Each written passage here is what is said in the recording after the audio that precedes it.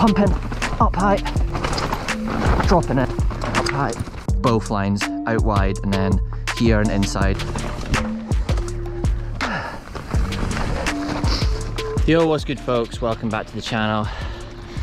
We have a little bit of a shorter video today, but spicy one. And maybe I'll do a little bit more of these. But you gotta let me know in the comments, and you gotta give the video a like to show that you want more. So we're going to be doing some mini POV videos as well to add on to the channel. But today we're picking a track that is pretty damn janky and awkward. Some of the local lads have built it, and yeah, I find it really testing, really challenging. If you're an enduro rider or whatever it may be, a racer, you know that some of the stuff that we come across is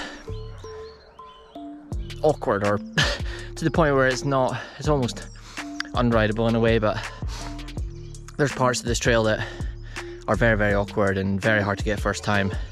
And in all honesty, even though I feel like I can excel in that stuff, I don't think I'll be able to do this trail in a oneer at the bottom and get it clean without having to stop and maybe look at it.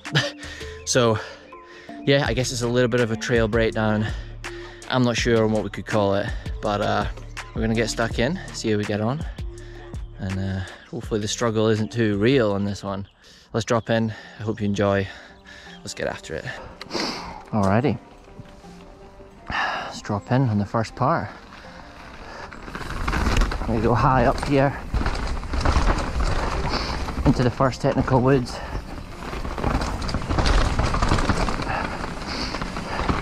So I'm going to stop here and just briefly show you something quickly. So we obviously have multiple lines here. We have off-camber routes. We have a low line. That doesn't look like that's rideable, but it is. Multi-line choice. I mean, we have a very low line, which sets you up terrible for that turn. We have a middle line, which isn't honestly any better. Then we have a high line, which is kind of really out the way, but if you're racing, or if you're riding, or if you want better flow or better line choice, this is a really good section to work on. So you come high here, you might have to get in a couple cranks to keep your speed along. You drop in and get a nice turn here, but there isn't really any point if you're up here and then dropping in between here where my hand is pointing. It's pretty irrelevant. But if you do come high here, you could drop and swoop inside. Yes, the middle part of the corner is tighter, but you're chopping off a lot, and you're not having to come up here. So get this section done quickly. What I'm going to do is I'm going to show you both lines. What I'm going to do is I'm going to do the low line, show you how terrible that is, and then I'll do the line that I would personally choose in a race situation, or a situation that I would just do in general anyway, what I feel comfortable doing, and you'll be able to see the difference. And I think that will just show the emphasis on line choice and how important it can be. Right, so we're going to do low line, and then I'm going to do the line that I would choose and show you the difference as far as awkwardness, difficulty, and yeah, how much of a difference it can really make if you pay a little bit of attention and keep your eyes open. So we'll do low line first. Drop in, trying to hit them at the same sort of race speed that I would normally. Up high, tight. So that there, low line, just had just way more cornering in it, wasting a lot of time, but it does look like it is the primary line that most people are doing when they ride this. But we'll go and do the line that I would choose and I like doing, and let me know what you think. What line would you do? Alrighty, let's do the line that I would prefer. So we're pumping up high,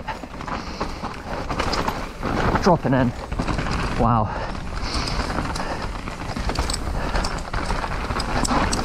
Across the roots. So I thought that worked out really, really well. For me, much cleaner, more of a straight line, and I was able to kind of rail that turn pretty good actually. So anyway, that's the kind of first major key section out of the way. That is a key section to me. There's multiple line choice, and I think you'd have to really check out what is the most efficient and fastest line. So there's a little tip. We'll head down, see if we can do the rest of the trail in a oneer, but probably not, in all honesty. So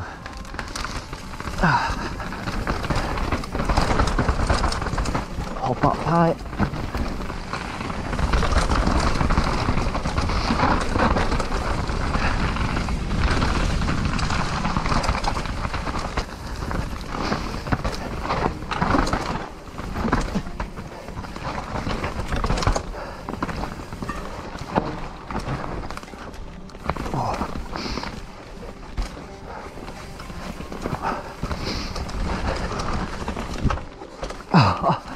Enduro hop.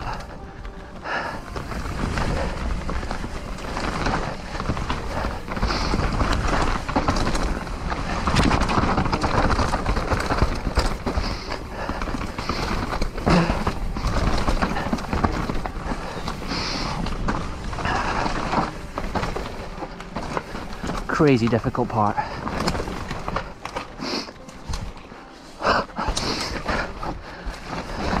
If I can get it clean, that's all I care about, and I'm taking that 100%.